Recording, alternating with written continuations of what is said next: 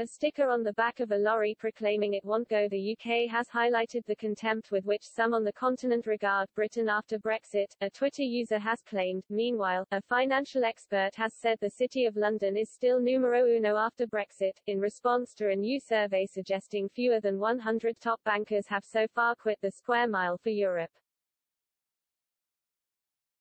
A picture of the lorry, and sticker, was shared by Sabernaut Mike, who commented, "European truckers don't seem averse to publicising their avoidance of the UK post-Brexit mess." There was no indication as to when the picture was taken, but the location was given as S16, E60 Vorarlberg, which would place it in Western Austria.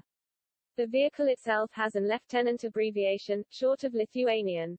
David Buick has predicted even those financiers who have upped sticks will be back.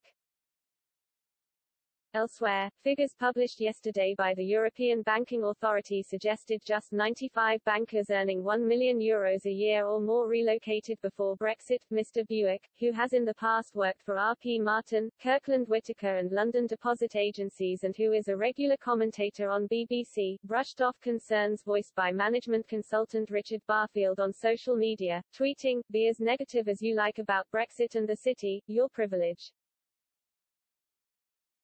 You will never persuade me that the City of London is anything but numero uno for financial services in Europe, including your beloved EU." Responding to a suggestion by another Twitter that many brokers were being forced to move to the continent, Mr. Buick added, "Hope they have fun. They will be back." The EBA's report said, in 2019, the largest share of high earners of 3,519, 71% of the total number of high earners, was located in the United Kingdom, UK.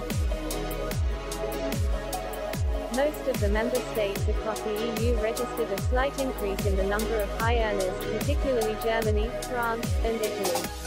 The report added, the increase of high earners resulted mostly from the impact of the relocation of staff from the UK to EU27 as part of Brexit preparations. In addition, for some institutions, the overall good financial results, particularly in corporate banking, and the ongoing restructuring and consolidations, which led to higher than usual severance payments, played an important role in the overall increase of high earners.